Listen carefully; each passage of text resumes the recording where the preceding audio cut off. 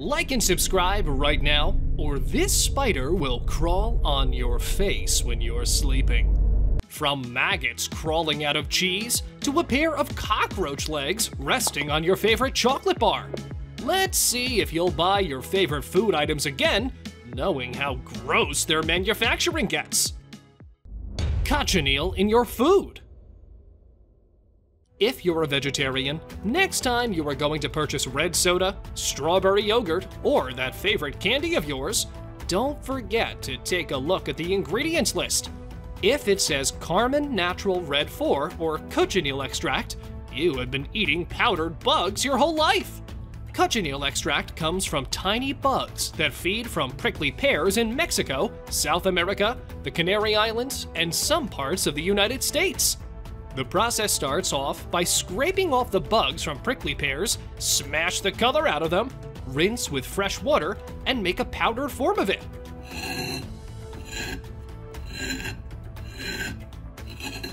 Apart from synthetic dyes, this organic version is rather expensive, probably because around 70,000 of these bugs are forced to give up on life just to make 1 pound of the dye. Should I feel bad for bugs being cursed with red color? Or for eating them? I don't know how many times. Beaver butt goo in vanilla. In a world full of vanilla-flavored cakes, milkshakes, and ice creams, let me unwind the horrifying truth behind vanilla extraction. There's a fair chance of castoreum present in them. Castoreum is a sweet-smelling brown goo extracted from a beaver's castor gland, close to its anal gland. Beavers use this to mark territories, communication, or making colonies. If you see vanilla bottles labeled with natural flavorings or castor, you are likely having it. But according to Fenaroli's Handbook of Flavor Ingredients, only 300 pounds of vanilla is produced each year, as castoreum is hard to come by, and it includes injecting beavers with a dose of anesthesia. Sounds gross, but honestly, smells amazing. Maggot cheese.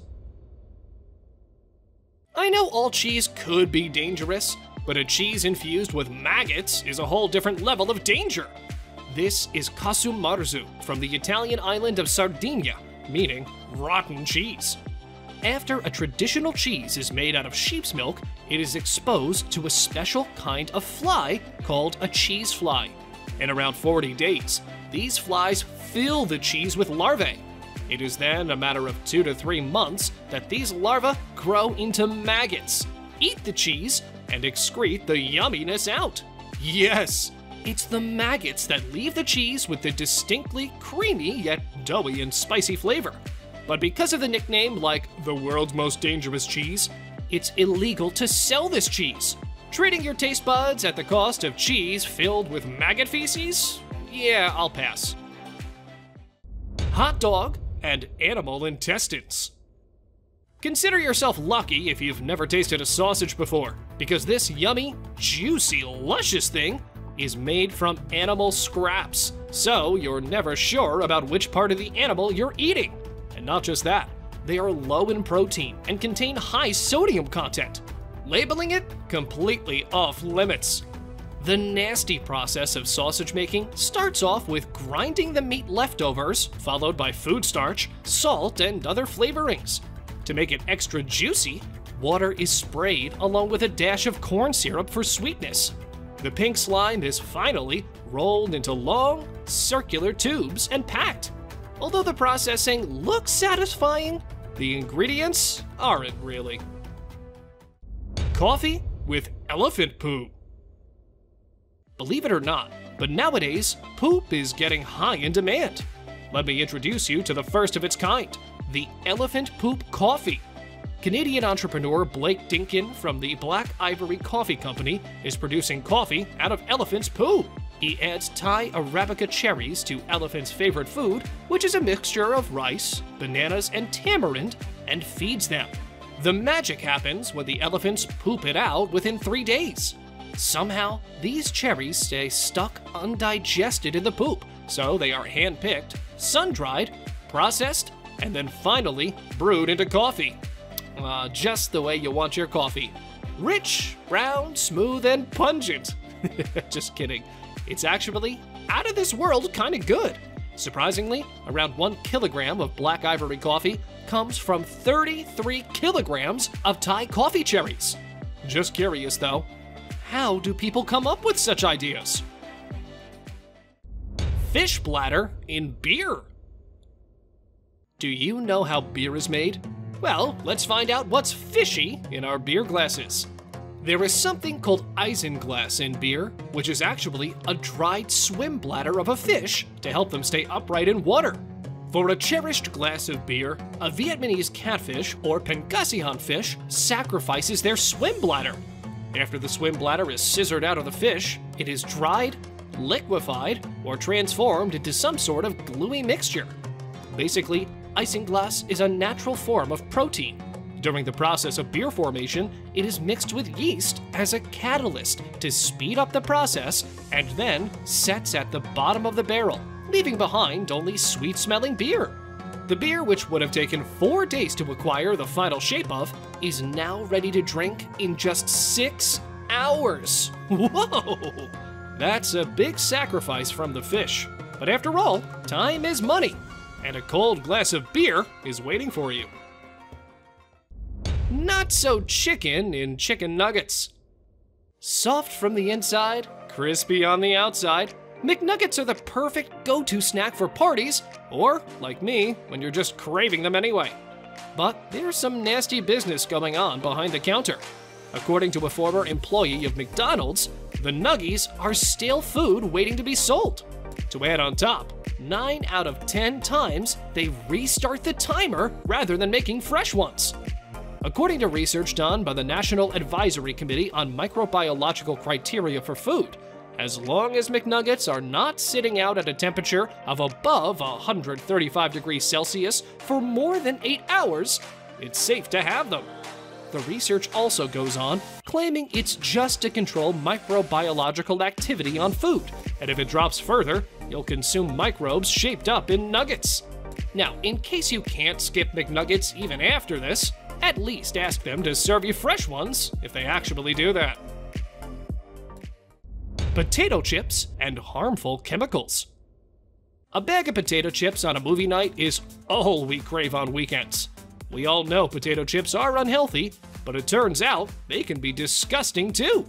Apart from carbs and fats in potato chips, there's sodium bisulfate stuck to your favorite chips in a smiley devil's face. Sodium bisulfate is a compound usually found in facial cleansers and antifungal products. The manufacturers add this compound in potato chips as well to protect them from discoloration and growing mold. According to the FDA, it is okay to consume this much amount of sodium bisulfate. Turns out my soul food has no soul at all. Jelly beans with insect secretions. After seeing this, you can't keep calm and enjoy jelly beans. Apart from sugar, jelly beans are covered in insect secretions. Yeah, thanks or no thanks, but the shine you see on your jelly beans is due to these bugs from the forests of India and Thailand. They drink sap from trees and deposit shellac, a natural form of resin, onto branches. Shellac is then harvested, processed, and dissolved in ethanol to convert it into a liquid form and ready to spread shine on anything from wooden floors to nails and, of course, jelly beans. Pardon me if I ruined your sweet tooth. Ice cream. I scream, you scream, we both scream, because you would be shocked to find out what they put in your ice cream.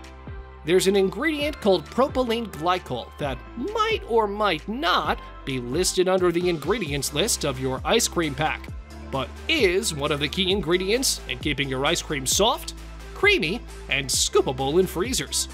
Its role is to simply avoid flake formation in frozen ice cream. Propylene glycol is also found in cosmetic items, dog food, antifreeze, and a lot of other stuff used in daily life, including ice cream. It's gross to even think that all my life I was licking on something from the cosmetics section.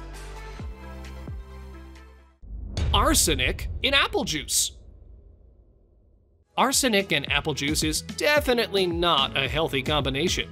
If you're a health freak that loves sipping on apple juice, this is gonna be a nightmare for you. It has come into notice that apple juice has arsenic in amounts that are beyond the safety limits, and according to experts, this much arsenic can actively participate in pouring life to the cancer germ that's being rested inside your body. The question is, who is playing with the lives of those who subconsciously think they're leading a healthy one? No, it's not the American farmers to be blamed, as 2/3 of the apple juice comes from China. And considering they don't have such strict rules regarding pesticides, it might be the Chinese farmers then. Rats in peanut butter.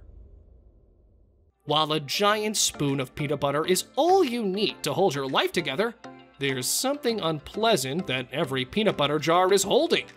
The ingredient list doesn't say anything about it, so what is this thing? Well, the FDA calls it natural contamination, making its way into the deliciousness of peanut butter during its formation. It goes something like this. When peanuts are harvested, some insects get in there too, and machines that process peanut butter are not smart enough to sense if it's actually peanuts or rats getting into the container. And just like that, our tasty peanut butter becomes contaminated with rodent hair and insect fragments. To add an extra dash of flavor, these insect and rat hairs are probably meant to be part of the peanut butter. Oysters. Oysters are the source of vitamin D, copper, zinc, manganese, and a whole lot of contaminations.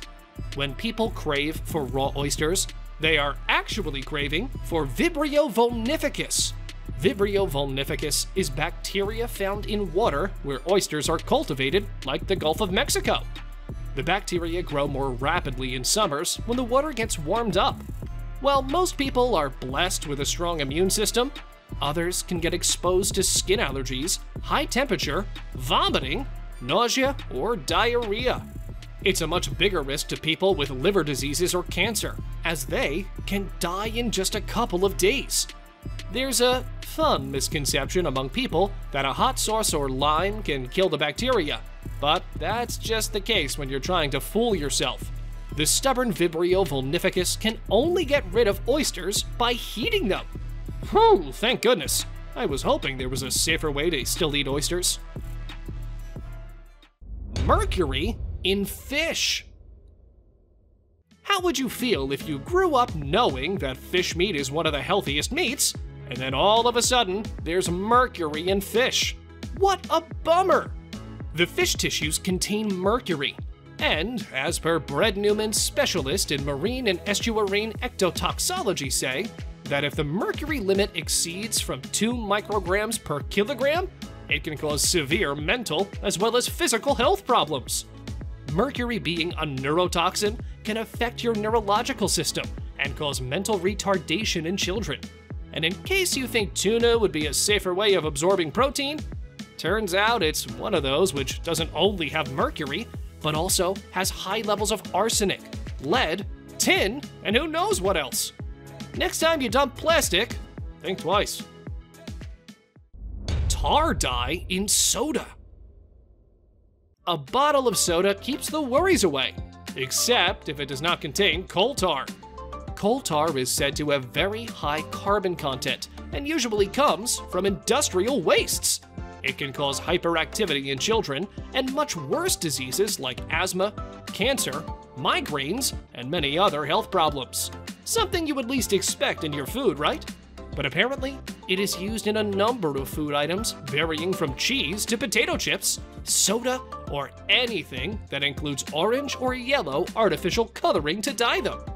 The video shows, during the boil process of cola drinks, molten sugar is seen, and upon further heating, coal tar is revealed in the drink. On the contrary, curiosity rises with the FDA not showing concern regarding this, which seems like a much bigger problem to worry about. Sheep wool in chewing gum. Most people chew gum because, for some reason, it gets their brain going. Well, their brain's gonna explode after knowing that one ingredient that makes gum chewy. Besides softeners, sweeteners, flavors, and latex sap from sapodilla tree, it contains a star ingredient called lanolin, found in the wool of sheep. Lanolin is secreted out of the sheep's sebaceous glands present on the skin. Due to its waxy consistency, it helps in keeping the skin waterproof. And for that very reason, it's also used in lip balms, moisturizers, and other skincare products. That's a really sticky situation lanolin has put chewing gum lovers into. Microwave popcorn with toxic gas. Going to the movies without popcorn is an incomplete experience. Well, now you'll have to look for an alternative, because microwave popcorn can be hella deadly. See, the thing with this popcorn is their outer packaging, loaded with 4 dozen of chemical layering to aromatize them with buttery flavor. When the bag of popcorn is exposed to heat, it transfers into gaseous vapors which can easily be inhaled. A very common disease called popcorn lung is related to the same phenomenon. A lot of workers in popcorn manufacturing factories are suffering from the same disease. According to the manufacturer, to avoid the toxic inhalation, it is advised to wait for the bag to cool down and then open up under a stove fan. Nutella. Live life with Nutella and you will never be sad. Well, I'm afraid I'd have to burst your happy bubble, because it seems like this jar of chocolatey goodness contains a good amount of unhealthy ingredients as well. As per health experts, 2 tablespoons of Nutella dancing on your taste buds contains 200 calories, 12 grams of fat, and 21 grams of sugar.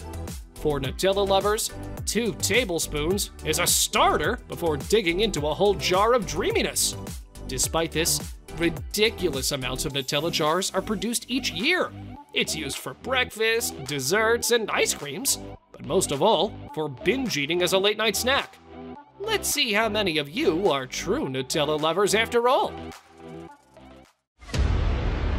And now, let us move on to our subscriber pick of the day. This image was sent to us by one of our subscribers. Similarly, if you ever wish to know more about an image you come across, just send it on over to us. Who knows, we might even feature it in one of our videos. Today's subscriber pick is a picture of Indian farmers washing hundreds of fresh carrots, literally with their feet.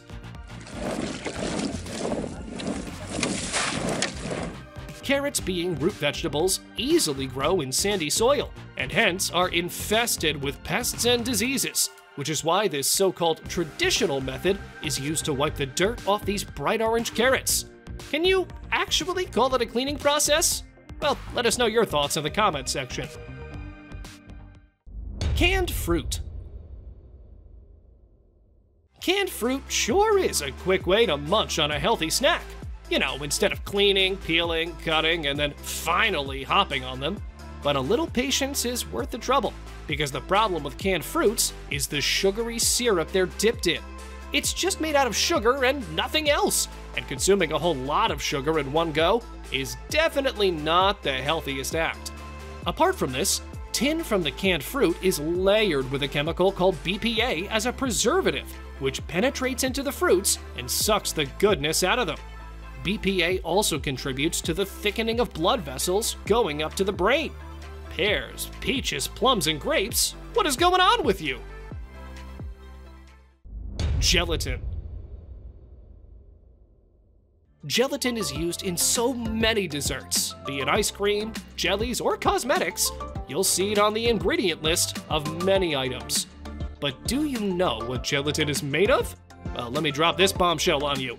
Gelatin is a protein that we get by boiling down the bones, skins, ligaments, and tendons of dead or alive, both kinds of animals. It appears to be tasteless, odorless, and slightly yellow-toned. Consider yourself lucky, because after consuming gelatin, most people experience heartburn, vomiting, belching, stomach burn, and bloating.